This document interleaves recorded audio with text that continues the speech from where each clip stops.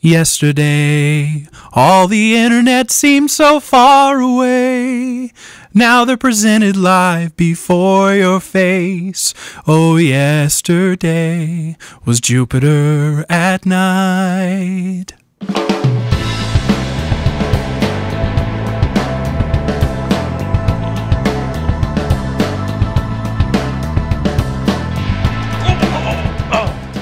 Good evening, everyone, and welcome to Jupiter at Night. My name is Chris. My name is Jeremy. Hey there, J-Man. You know what we're talking about tonight? Could it be old video games? No, not old video games. We're going to be talking about rocks, space rocks in particular. Things floating through space. Well, you know, we like to be timely here on Jupiter at Night. We thought we'd have a fun episode because, well, we got kind of heavy. That was fun. Died. Damn. Oh, did it again. Damn, it died. For longtime viewers of Jupiter Broadcasting, you might know by now that Chris is very bad at video games. Damn. Just more evidence. Yeah, that's true. Well, it hurt. You know what the problem is? I'm always trying to do them during the shows. Yeah. I got to learn to just maybe try it on my own.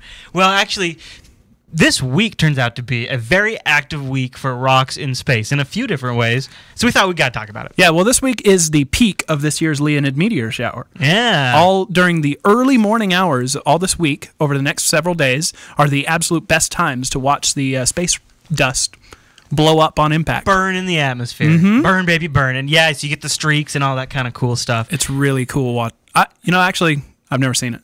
I've never watched a meteor shower. You see, okay. Now, I've seen like videos and stuff like that. For people that don't know, kind of the irony of that situation is you actually live in a great place to view the sky, as in there's no city lights. A great place to watch to look up at the stars. Yeah. But unfortunately, the meteor shower comes in at such an angle. I'm surrounded by trees. Oh, you can't see it. I can't actually see it from my place, dude. Plus, you know what? I don't want to wake up at 4 in the morning to watch this crap. That's the best time to watch it is after the moon has set. Let's be honest. What? You would just stay up an extra hour or two. Well, Come on. It's not that hard. I'm a night owl. You're well, I don't even. I'm nocturnal. Yeah. Now, okay, before we jump in, I just want to say I actually had the fortune of, during my high school years, growing up in a location where I did have a very wide open field, and so I could see a lot of the sky. And it's funny because now that I live in more of a rural area where there's lights and street lights and all that stuff, it's really rare that I get to see that kind of sky. Yeah. So I specifically, when I'm home during the holidays, like times like right now, November, it's dark outside early, and if I'm doing a family thing like Thanksgiving or something like that and we leave and the sky's clear, I always stop it, and I just got to check it out because it's a real treat. And these kind of weekends. And are you like me? You kind of like geek out on the vastness of it all a little bit? Yeah, you got to trip Kind of trip out a little? Well, I'm a long-time Star Trek fan, of course. So that makes you think big. And then, my grandpa used to always talk about space with me all the time, and he would talk about that. And so I always like to just kind of go there, and then usually my wife starts, poking me in the ribs. Get out of here. Let's go. What are you looking at? Yeah, what are you staring off at? So if you do get the opportunity and you are you don't actually have to be looking at 4 a.m. Sometimes it starts. You might just take a peek out and see. It's just the best time because that's after the moon has gone down. It's the darkest that the sky will be. Yeah. Gotcha. So most likely you'll see something. The whole reason that I would look at and watch the meteor shower is just to kind of remind me of the vastness of space. That this meteor shower is caused by a stellar object that only passes our way once every 33 years. Yeah, that's really crazy. That means its orbit is, at least 33 times the size of our orbit, which is already a vast distance from our sun. In fact, the orbit of this comet is so wide that people lose it when it's on its outer edges. And people have thought that they discovering a new comet as it comes back into range. And they're like, I found it. Oh, wait, nope. That's the same one. I guess those hunks of rocks do kind of probably look alike. Yeah. Okay. Now, I've heard this before, and I didn't have a chance to find a clip of it before the show. But there are clips you can find online, probably on, I don't know, YouTube or something. But these meteor showers and things like that, they actually put out radio signals that you can pick up, so you can actually hear them. And it doesn't sound exactly like it, but it almost does sound like something burning up in a way. It fizzles out, and it's this. It sounds like a radio transmission. It sounds like it starts with a zip and then it ends in static. It's just like you might imagine the sound of something entering the atmosphere.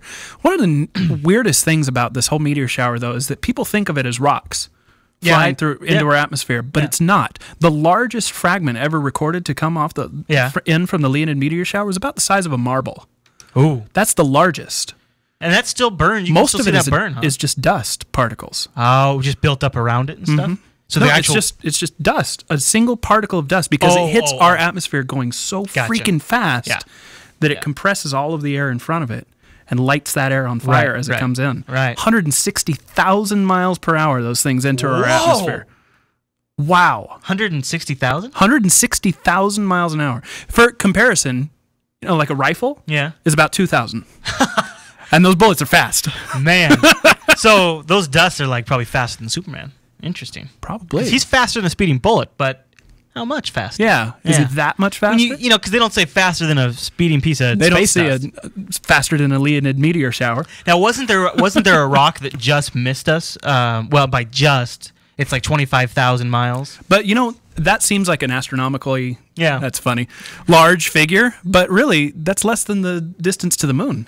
Yeah, well, it's like 1/10 of the distance to the moon. Take the International Space Station. I think it's like 215 miles above the Earth. Right. So it's quite a ways out there. So, but still, boy, imagine the view they get in the space station. I was reading about that near miss asteroid, which, by the way, wouldn't have done anything if it hit us. So don't panic. No, it was only like 10 feet long.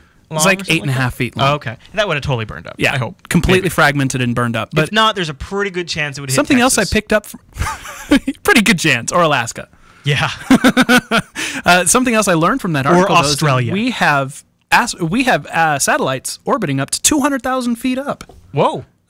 That's hella out there. Now, do you have any idea? Do they launch them up to a certain, and then do the satellite propel themselves? Do you know? I have no idea. I'd be really curious to know. I'm not a satellite expert. If you know how that works, leave us a comment. Do they actually have to drive that orbiting satellite all the way up to that orbit, or do they just do they launch it and then just wait until it orbits out? Yeah, like because you could just do that with thrust, right? Just little turns and stuff. Or do they actually drive it all the way up there and then just brake? How does that work? Leave us a comment. Space brakes. If you know, I'd like to know. You know, one of the neatest things to happen regarding asteroids and space and everything very recently is, Japan just started their space program very recently. Yeah. And one of their very first missions was to go out and visit an asteroid. Dude, that's ambitious. Yeah. Out of the gate, they're like, you know what we're going to do? We're going to go touch another object in space. Not just that, but then get a sample and return the sample to Earth. That's nuts. I don't know. Some of you might out there that are interested in space might have followed the mission. You know that it had its own share of lumps. It almost failed several times. In fact, when they were supposed to gracefully land on the asteroid, they basically just pounded directly into it. Now, you remember, what was it, back in 2008, we launched Deep Impact or something like that, where we actually intentionally slammed into it, and then had something hanging back that collected. Right. Now, but their intention was to gracefully land. Drill in, and take then a sample, relaunch. Yeah, but they hit it pretty hard. Well, they got lucky that the relaunching mechanism was not damaged on so they impact. did smash into it pretty good. Yep. And then they weren't sure if the dust they collected was from the rock or from re-entry or on the path to or fro, but they looked. I don't know. Oh, actually, so this is interesting, dude. I was reading about this story before the show, and they're like, yeah, there's dust in there, and they're not sure where it's from, and I'm like, crap. Well, how do they figure out how that dust is from the asteroid or if it's from Earth? You know how they figured it out? What? They found elements in there that aren't from Earth. That don't exist. They just don't exist on here. Earth. And they're like, oh, well, that's probably a pretty good indication that's from space. Unless, the space probe itself created it at some point. Well, what are these Either elements? way, that's a win. What are they? It's some sort of sulfur dioxide or something like that. That's what it sounded like, but some sort of combination. Something that we use and we could probably create in a lab, but it's not a naturally occurring element on our planet. But now that doesn't that seem like a video game to you? Like, okay, so part one of the video game is you get one object and you get another object, and now you can combine them and make your own object. But at a certain point, they just all of a sudden just let you get a combined version of that object, a better gun. Like, by visiting a nearby asteroid. Yeah, for example, like in Star Trek Online right now, I have a gun, and then I have like something applied to my guy that gives me a buff that makes my gun better. And then as I get further along, I'll just get a better gun. Right. Now, maybe we can go out and just find crap in space that we already go through a bunch of trouble to combine stuff and make. We can just find these elements in space. Antimatter? And just have them. Yeah. Like antimatter. And that's something they're working on with the Large Hadron Collider. Well, at CERN, at the same laboratory. Oh, these are the same people that looked at this dust? No, that's Japan, dude. Oh, yeah, okay. That's not. That's I know. Not So important what laboratory? It's just Japan. Tell me about CERN. Yeah, you know where the Large Hadron Collider. Where they're going to destroy everything. They recently I should add this link to our show notes, but they recently managed to contain anti-hydrogen. Up to 82 particles of it, I think, is what they estimated. Anti-hydrogen is the same thing as antimatter? It is a form of antimatter. It is the antithesis of hydrogen. Oh, which, right. So if combined with hydrogen, would annihilate and create massive amounts of energy. We have anti-versions of all that kind of stuff? Like, well, yeah. Like carbon? Well, you know, hydrogen has a specific molecular structure. Yeah. If you give it an anti-charge, it becomes anti-hydrogen. So anything, okay, that makes sense. Wow. So you could have anti-carbon, anti-gold, anti-whatever. And I wonder if it's because the different anti-things might have different levels of exposure if they combine, if they meet. Different efficiency levels? Yeah. So you could have like an antimatter for your car, and then you could have an antimatter for your spaceship, and that'd be like the high grade stuff. And then you'd be like at the antimatter gas station. Yeah. Premium would be like good molecules or something. I don't know. You know that crap. You know they come from the same tank, and then they just drop it. Here, we'll throw a few more premium molecules in there, and then a few more premium anti ones. Stir it all up. They'll never know. That's what we have to look forward to, and then they just keep raising the price. Dude, oil spills in the future are going to be disastrous. Oh, man. That's going to take some S out. Yeah. That's going to be a whole new game. Okay, so that's really fascinating. That's extremely cool stuff. I mean, their efficiency is way down, and it still takes massive amounts of energy to create this stuff. But if they can refine their methods to the point that they're able to contain large quantities of antimatter... Could they use that to make more? I don't know. I mean, maybe theoretically, because you use them, and when you use them, they create a lot of energy. Yeah. If you can harness that energy to create more, maybe? I don't know. I'm no scientist. Nuclear power just famous on the internet. Old school now. Yeah. Yeah. Really? Yeah. I combine different molecules, ones that are anti-charged. And yeah. It's like Star Trek. Oh my God, what would pi and anti-pi be like? That would be like a flavor explosion. So much pi energy. That could be incredible.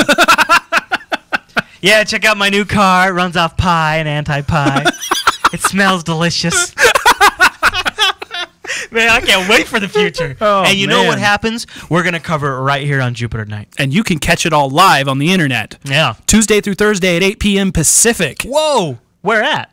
JupiterBroadcasting.com/live. I like it.